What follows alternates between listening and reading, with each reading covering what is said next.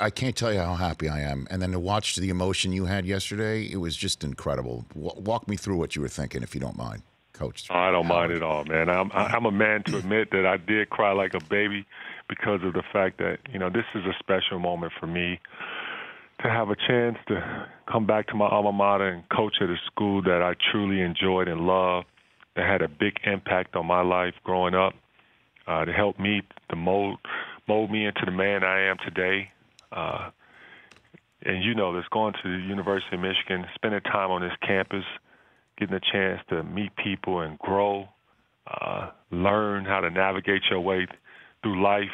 Michigan teach you all that stuff and some. So when I reflect back on all that I've been through to get to this point where I am today, I couldn't help but to get emotional because I worked extremely hard, prepared myself for moments like this, and now to have a guy like President Mark as well as Ward Manuel to trust and believe in me to give me this chance and opportunity, it was just a touching moment. Well, I mean, it's not just you preparing for the moment as a coach.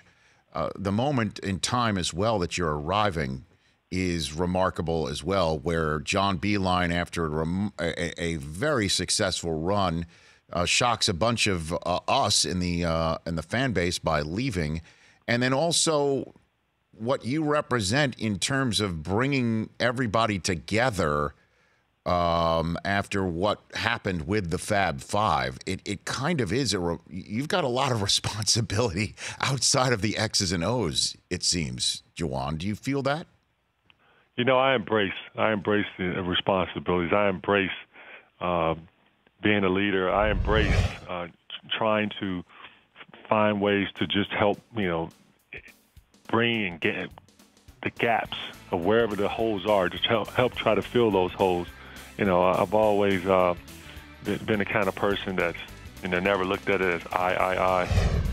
We, a family, and that's something that this university always represent. That's something that I've always learned as growing up in a household with my grandmother and mom and dad being a part of my life to help mold me into an individual that cared about people.